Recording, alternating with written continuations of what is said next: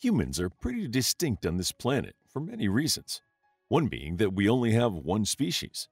However, this was not always the case, and researchers are still uncovering evidence of other ancient human species. Although the definition of a species is also up for debate, it is currently accepted that there were at least 7 different types of human species that evolved alongside Homo sapiens.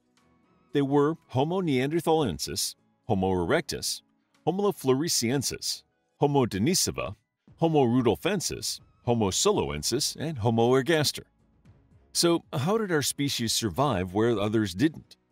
Join us as we take a quick look at where we came from. Evidence suggests that our species originated in Africa, but that did not occur in one specific time or place. It seems groups of humans evolved separately in various habitable regions on the African continent until the climate changed and allowed these individual groups to encounter each other and swap genes and tools.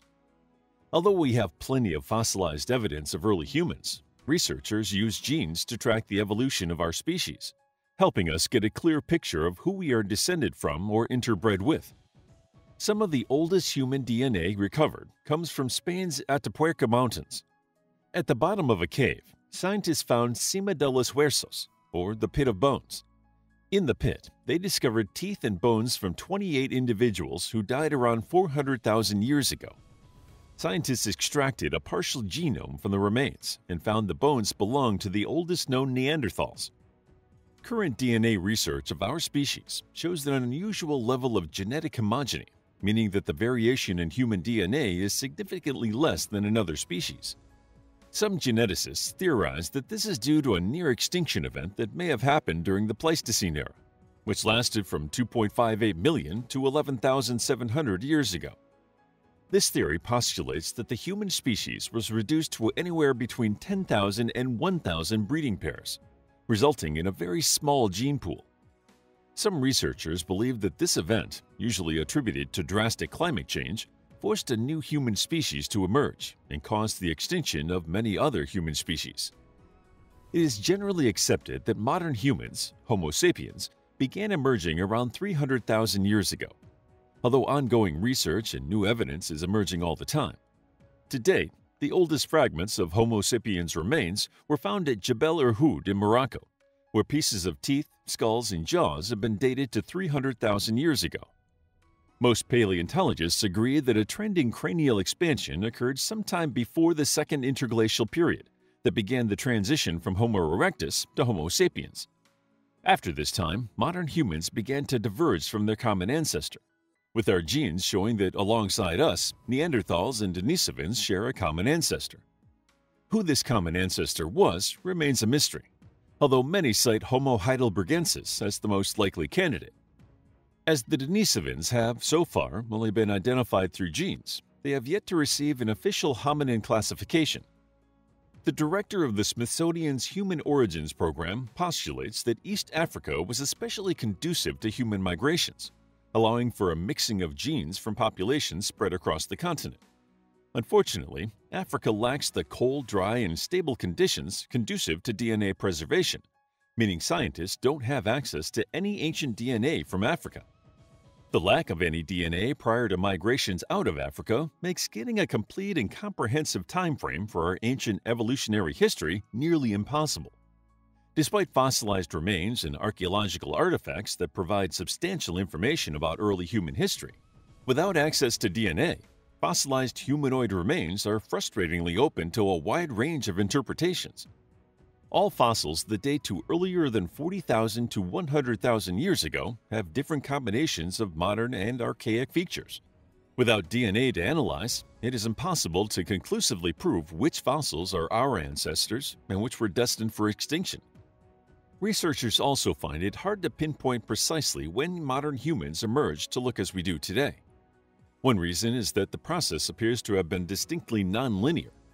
For example, a skull found at Omo Kabish in Ethiopia, dated to 195,000 years ago, seems to look like a modern human. Yet another found at Elura Cave in Nigeria looks more archaic and is only 13,000 years old. These skulls demonstrate the variety of humans that walked the Earth during our early evolutionary stages. The time frame in which the human species emerged from Africa also varies. Evidence has been found of modern humans living in Israel and the Mediterranean around 177,000 to 194,000 years ago. At the Mislia cave in Israel, a distinctly human jawbone was found alongside flint tools and hand axes, suggesting that modern humans lived and hunted in the area much earlier than previously thought. Evidence of the oldest intentional human burial was found at Kafsa, Israel, which could date between 100,000 and 130,000 years ago. The interpretation stems from pieces of red ochre found with human remains and ochre-stained tools. Further evidence for the early spread of humans was found at Zirindong in Guangxi, China, where a 100,000-year-old jawbone with teeth looks modern enough to be classified as Homo sapiens. However, these early human excursions out of Africa are not a part of our specific evolutionary history. Although we belong to the same species, genetics has revealed that these early explorers ultimately failed to establish lasting communities. Although they did not directly contribute to our ancestry, they are still an interesting part of human history. It is incredible to think that all living non-Africans can trace their ancestry back to a small group of humans who left Africa around 50,000 to 60,000 years ago. These people were part of a landmark migration that seemed to have taken full advantage of lower sea levels resulting from climate change. More accessible land allowed our ancestors to leave Africa and head to the Arabian Peninsula, the Middle East, and beyond. It wasn't just Homo sapiens that left Africa, and evidence of other human species have been found outside of the African continent. On the Indonesian island of Flores, paleontologists have found fossilized evidence of a miniature human species nicknamed the Hobbit. They apparently died out around 50,000 years ago, leaving no DNA traces in modern humans. Neanderthals once lived across Eurasia, but unlike Homo sapiens, they died out around 40,000 years ago, although they left traces of their species in the DNA of modern humans. The other close cousin of Homo sapiens, the Denisovans, left such little physical evidence of their species that scientists are still clueless as to what they may have looked like or even if they were one or multiple species. Scientists studying human genomes in Papua New Guinea have controversially suggested that modern humans may have lived and interbred with Denisovans around 15,000 years ago. Although this claim is highly disputed, it has been proven that many Asian people living today have inherited anywhere between 3 and 5% of their DNA from the mysterious Denisovans. Around 50,000 to 40,000 years ago, modern human culture, in general, appears to have begun to evolve at a greater speed than previously. Humans started carefully burying their dead, dressing themselves in animal hides, making cave paintings, and developing more sophisticated hunting techniques. Hunting tools and techniques demonstrate the ingenuity of the human species at this time, from making pitfall traps and fishhooks to driving animals off cliffs. It wasn't long before humans began using plant fibers. The oldest fibers discovered to date were made nearly 35,000 years ago. The fabric, found in the Republic of Georgia, was made from spun and woven flax, harvested from the wild, processed, spun into thread, and then woven into fabric.